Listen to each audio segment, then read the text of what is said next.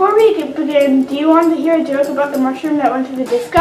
No, not really. So a mushroom walks into the disco and asks a lady to dance with him, but she says, "Ew, gross, no, you're a mushroom." So he walks up to another lady, she says no, then he goes to the bartender and says, "I don't understand why no one wants to dance with me. I'm a fun guy." Yeah, okay. Hi, I'm Lyra. I'm Anne. And I'm Rory. And we're the Fun Guys. In this video, we'll be talking about the role that fungus, specifically mushrooms, play in decomposition. Mushrooms are a type of fungus. The structure that you normally see above the ground is the part of the mushroom that is producing and disposing spore. Each spore is a single cell that is capable of sending out hypha that will develop into a group and form its own mycelium. Mycelium is the vegetable part of fungus. Did you know that mushrooms are made up of 90% water? Really? Yep. That's cool and all, but did you know that long before there were trees, Earth was covered by giant mushrooms? Even cooler! Some mushrooms are edible and some are deadly. If you're walking in a park and see a mushroom that you don't recognize, you should never eat it. But what is a mushroom?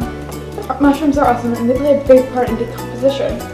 There are 5 stages of decomposition. They are fresh, pull out, active decay, advanced decay, and skeletonization. When an animal first dies, it immediately enters the first stage of decomposition, the fresh stage.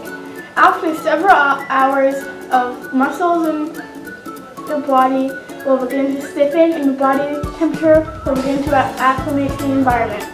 This stage lasts from 8 to 10 days. After that comes the bloat stage. Believe it or not, mushrooms can cause problems with digestion. Like broccoli, mushrooms contain the indigestible sugar raffinose that becomes fermented in large intestines and releases gas in the blood. Eventually, the gas that's absorbed leaves to the body as an intestinal gas. Soon after that, the animal's body enters the active decay stage. This stage is characterized by the period of the greatest mass loss. This occurs as a result of both ferocious feeding of the maggots and purging decomposition fluids into the surrounding environment. The purged fluids accumulate around the body, create a cadaver decomposition island.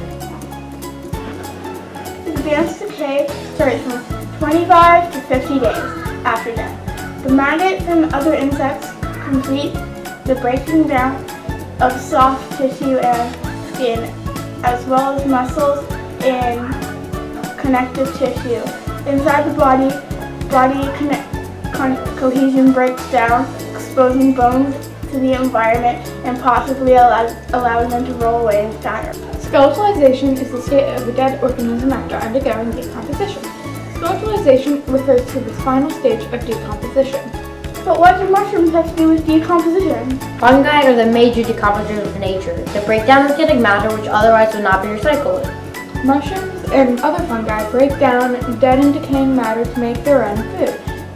And in doing so, they return nitrogen and other nutrients to the soil. Fungi are the major decomposers of nature.